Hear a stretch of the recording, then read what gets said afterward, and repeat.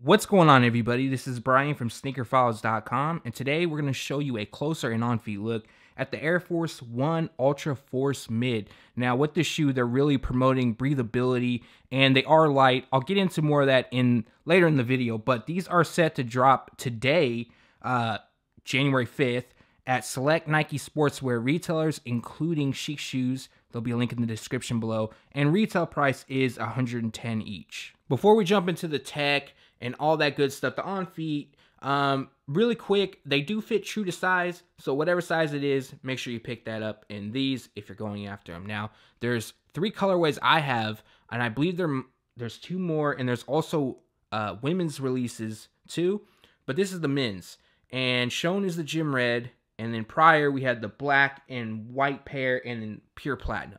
So let's bring you a bit closer. So Nike is really promoting comfort and breathability with this shoe. And they basically use, well, not basically, they do use an inner sleeve with the mesh overlay. And I'm going to tell you right off the bat, getting these in hand, I was extremely impressed as far as how light they were. Incredibly light. Now, in comparison to the Flyknit edition, I'm not sure, because those actually really impressed me too. And I don't have them on hand to see. I should have grabbed one when I was at the shop, but I didn't do that, and that's my fault, so I apologize. But then we have leather on the overlays. As you can see, it's on this swoosh. Different grades of leather, too. You can tell one is, more textured across the swoosh. And then on the overlays back around the heel and down the eyelets or eye stays, pretty much the same. So on the toe, we have your standard perforations, rolled leather, and then we have mesh across the tongue, but of course we will because it connects to that inner sleeve, and then 3M runs right down it. We have Nike Air Force 1 patch, or let me say that right, Nike Air Force 1, and that is done in leather, and that is also debossed. Same setup for the medial side. We got mesh across the panels, the leather swoosh, and on the overlays. So pretty straightforward shoe. I mean, it's just a clean shoe. That's pretty much it to it. And it's breathable, and it's, for the little bit I've worn it, because I haven't really tried it for a long period of time, they are comfortable. But I'm not I'll go out here and promote comfort if I haven't worn it for a long time. So I'm just pretty much stating what Nike has on their site, but I can say they do fit true to size. But anyways, we have debossed Nike Air on the heel. Again, that stripe right here, all 3M. One thing I did notice, though, super easy to put on. I mean, it is a slip-on, slip-off type of shoe, but these the tongue and heel pull tabs, super easy to get on, as well as remove. And then we have an all-white midsole, and I believe Nike is calling this an IU midsole, and that's supposed to be for comfort and durability. So as far as the tech goes, I mean, that pretty much wraps it up. My opinion is, I don't understand why they released them during the early part of January. So I'll get more on that later in the video. But I'm sure a lot of you guys already have your own opinions on the shoe. If you like them, that's cool. I'm not here to judge. Well, I guess I am kind of here to judge or give my opinion on the shoe, and also let you guys know where you can get them, as well as any additional information you may need. So here is the gym red. Let me not forget, I pulled out the insole, all red, and says, engineered for all day, everyday comfort. And the insole is a bit thicker, what I've noticed, across at least, your standard casual, I guess, retro models. And I'm not going to sit here and say I know what kind of insole this is. So I apologize. I don't know it, and I'm not going to sit here in front. I tried to find out, and I couldn't. So as you guys know, I'm honest with my stuff. So if I don't know, I don't know. If I'm wrong about something, I will admit I'm wrong. But here is the gym red. Next up, we have the black and white pair. Now, this is another just simple, they're all really simple color mashups, But the same setup as far as material goes. We got leather on the overlays, the swoosh, and then the inner sleeve with a mesh overlay also. 3M down the tongue. Same as the tongue and heel tabs. Perforations on the toe, which is done in leather. Medial side is exactly the same. Leather and mesh overlay.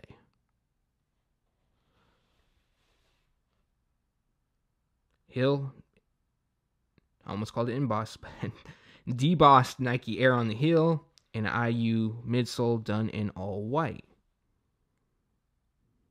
Just a clean, simple look. So this is the black-white pair, and I pull out the insole just so you can see, all black, and it says Nike engineered for all day, everyday comfort. And finally, we have pure platinum release. So, pretty much all white. So the white up top is more of an off-white than anything, and then your midsole is more of a true white. And exactly the same materials used. So, if you skip through anything, just to run down, leather on the overlays and the swoosh, and then we got an inner sleeve, and that has a mesh overlay also across the panels, the collar, and tongue. Debossed Nike Air branding, that 3M hits. Before we jump to the on, or not, actually after the on feed, I'll have more of like, it's not really a rant, just kind of my opinion on all three of them and what I think about them, if anyone's interested. So this is the pure platinum. I'm not sure if I showed you the outsole, but there it is. And here is the insole. Can't even talk tonight. I apologize. It's super late and I still got to shoot one more video. That reminds me, double upload day. Next up is those rare Air Jordan 1s with, what is it, Max Orange. But now, let's jump to the on feet.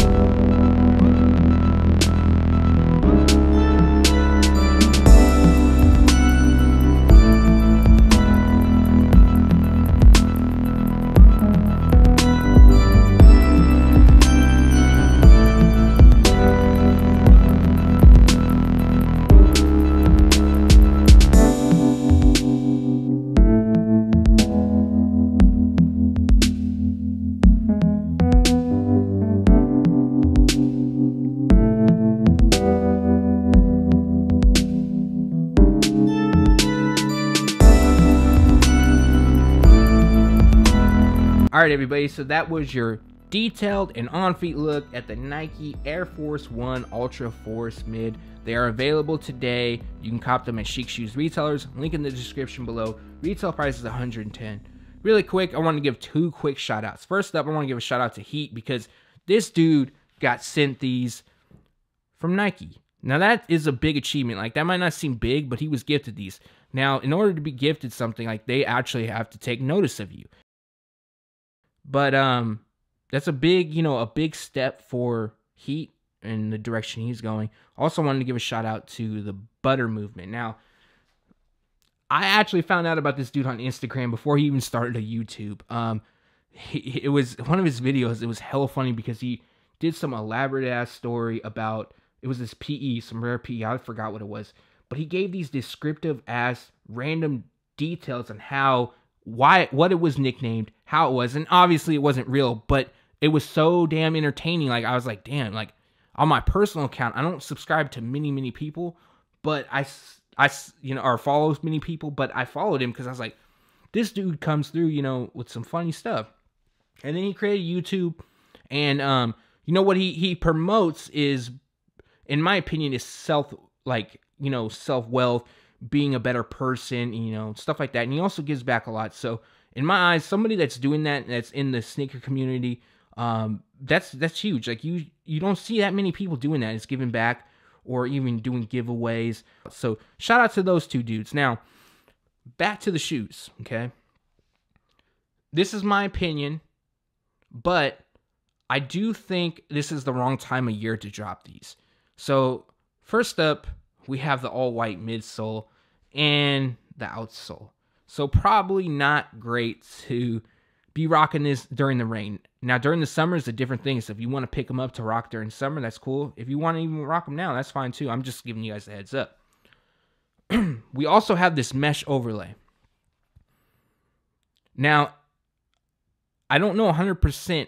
I can't say 100%, but in my opinion, water, and what it feels like, and even seems like, water will seep through this and get all up in your socks and everything. That's not a good look. And this is supposed to be like inner sleeve. There is some room in here, so it's not like snug against you. But again, that could happen with other shoes, so I'm not going to knock it for that. But just this mesh overlay, I don't think this is waterproof or water repellent in any way, shape, or form. Definitely looks like it could seep through that. But what they are doing good, and what I do like about them, is the price point, $110. That's a good price for these. They are comfortable. I can't even talk tonight. But I didn't wear them for a long period of time, so I can't like vouch for, for long wear or anything like that. But from what I did put them on, they are comfortable and really easy to put on because of the tongue and the heel, the pull tabs. So in my opinion, also, they are really trying to go against Adidas. And now hear me out. This might seem a little bit crazy and bizarre and all that, but they're really promoting comfort with this shoe and everyday wear. Says it right on the insole. The Ultra Boost, that's what Air Boost technology. That's what, Adidas is kind of like, they put out there. And it took a minute and it picked up. So, in my opinion, that's what Nike's trying to do. Now, this isn't a bad thing at all, because the consumer, sneakerheads, I don't really like that term, but sneakerheads, consumers, whatever you want to call it, we win because we're getting better products and more releases that we want. So we get to pick and choose. So to me, this is a great thing. But other than that, I do think they're trying to compete against Adidas. As far as like the quality and the craftsmanship is, a standard. It's not terrible or anything. I didn't really notice glue stains, so that's a plus. It's not your best leather, but it is, the overall model is super light.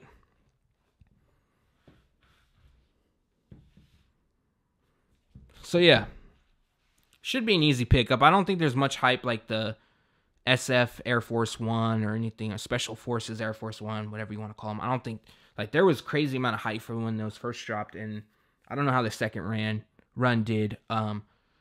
But not bad overall. Best bet would be to check them out in person, because if you're gonna cop online, that's cool. But if you want to check them out in person, I would suggest doing that, just because you get a better feel of the shoe, especially if you're limited on buying shoes and you need something right now. This might not be the best bet for this time of year for you. You might want to wait till late spring to summer to rock them. But leave a comment below. Let me know what you think of all three colorways. Again, we got black, gym red, and pure platinum. Thanks for watching. Stay tuned to SneakerFiles.com. And if you haven't yet, make sure to subscribe.